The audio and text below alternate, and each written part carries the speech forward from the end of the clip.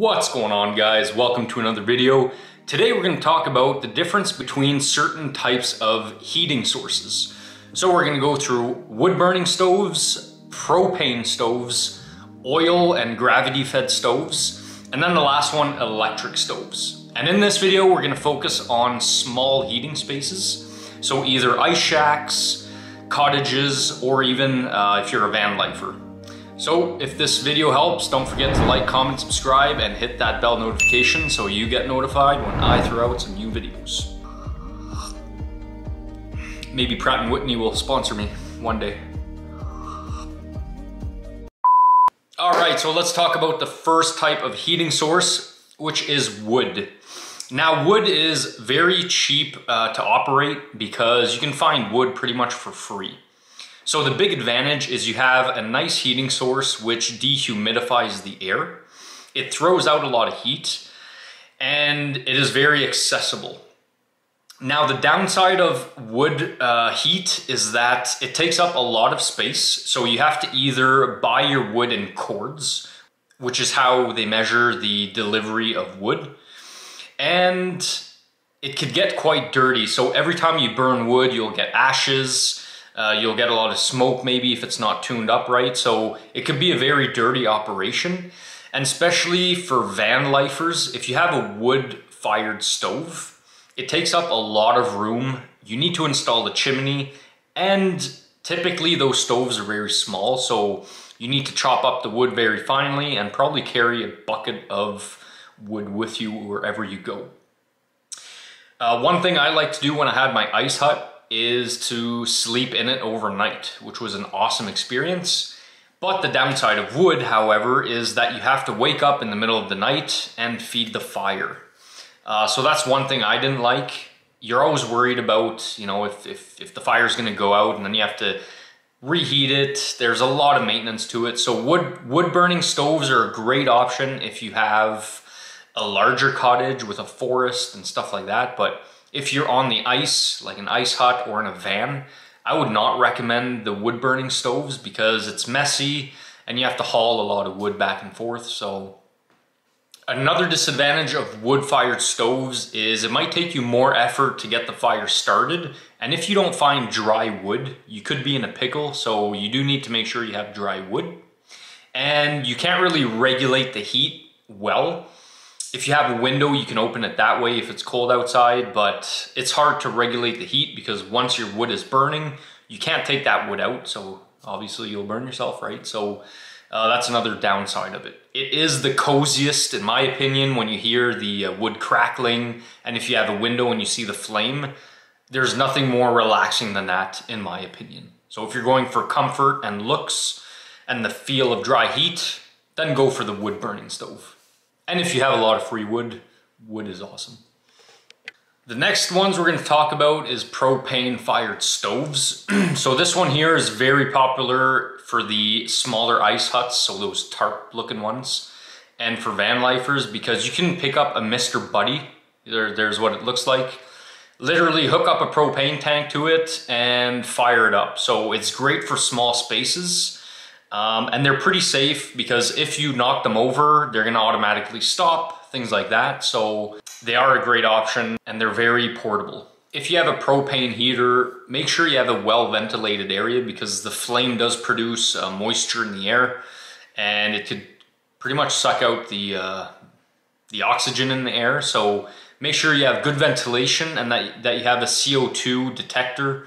That's critical for these because if you do a quick Google search, you'll see a lot of horror stories and we don't want any more of those. So propane, it's very easy. It burns very clean.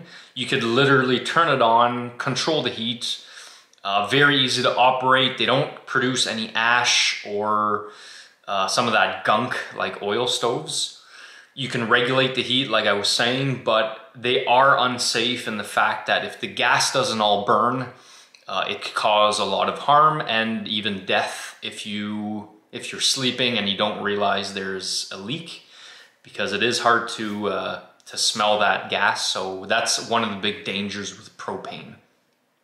A lot of times in winter months here in Quebec, They use them for the ice huts. However, if it gets really cold, sometimes the regulators can freeze if there's moisture in the line, and it can cause your stove to shut off.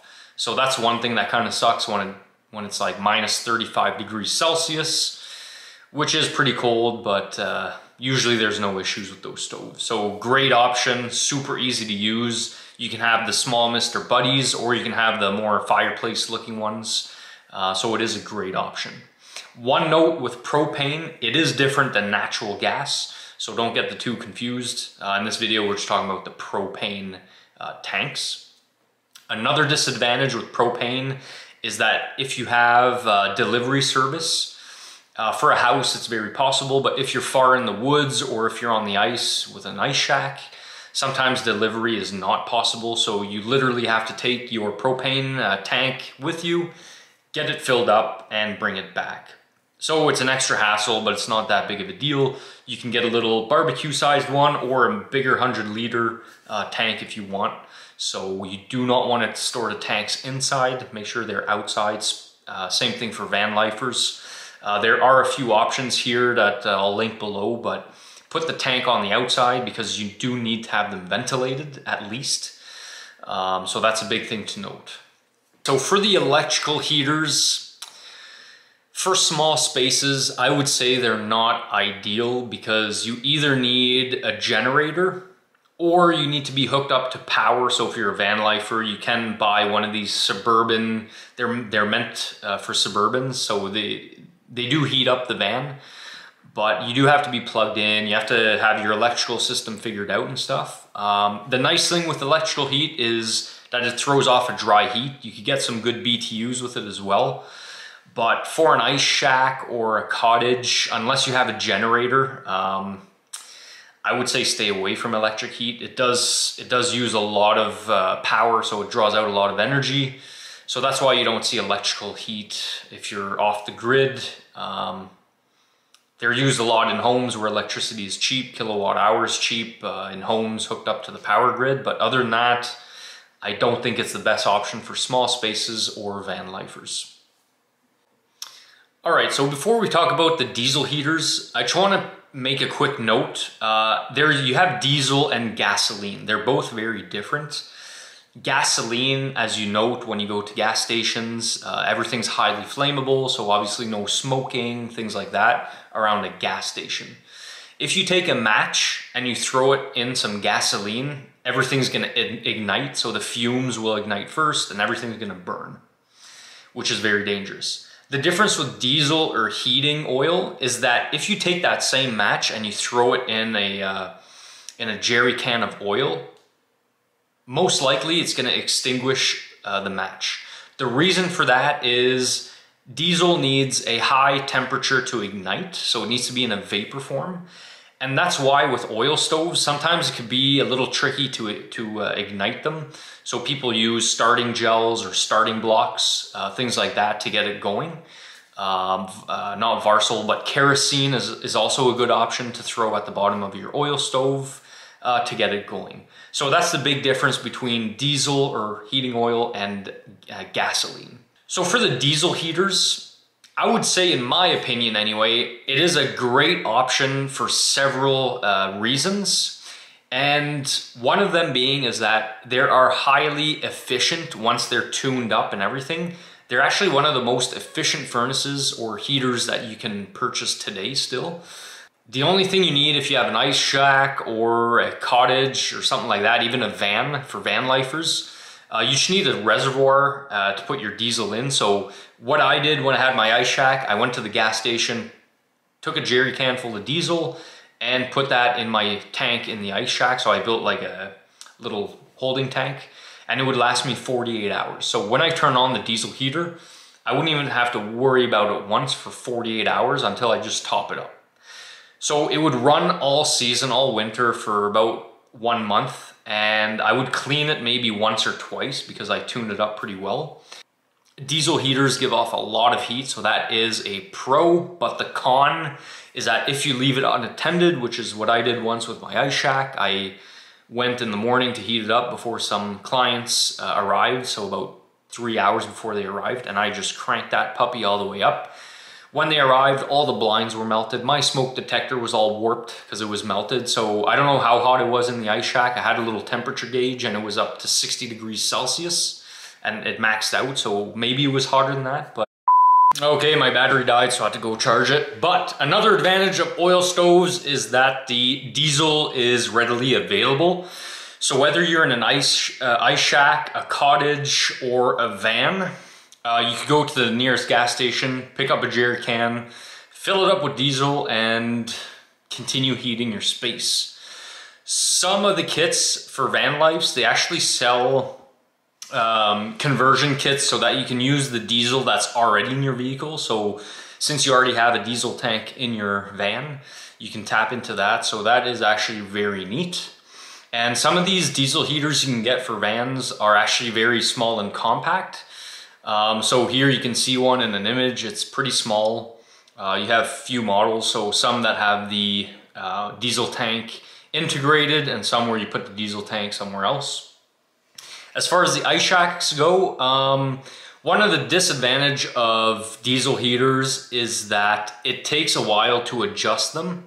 You can check out my other videos with the carburetors, how to adjust, because sometimes it could be very frustrating if your chimney's not long enough or if your high and low flame aren't adjusted properly. You'll get a lot of soot, you won't get that nice blue flame, and you won't get that efficient heat. But once they are adjusted, they burn very efficiently and put out a nice dry heat. Very similar to wood burning stoves, which is quite nice.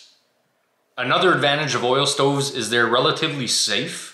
Unlike propane stoves, if you have a leak with an oil stove, it won't ignite. So even if there's oil leaking on the ground, something like that, it won't ignite like gas or propane, and you don't really need a detector with it. It's always good practice to have carbon monoxide detectors in your small spaces, so I highly suggest them anyways. You know, always install one, you never know.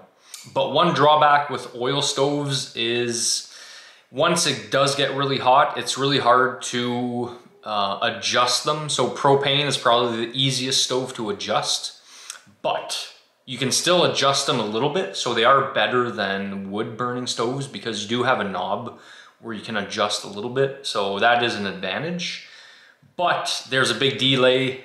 So make sure you take your time and you have patience with oil stoves. If you are looking for a diesel heater or a diesel stove for very small spaces, they do sell one, which I absolutely love, and it's my dream to own one of these if I have a van or a sailboat in the future. It's made by Dickinson. It's super small, super compact, and it actually works with diesel, so you can have various shapes and sizes with diesel stoves. So that concludes the video. We talked about electric stoves, diesel stoves, wood burning stoves, and propane stoves. If you like this video, give me a thumbs up. Don't forget to comment, like, subscribe, hit that bell sign so you get notified when I put out new videos. If you have ideas for any videos or if you have any comments, leave them below, and I'm gonna put as many products as I can in the description. Thank you very much, have a good evening, and for my American friends, happy Thanksgiving, and I'll see you in the next video.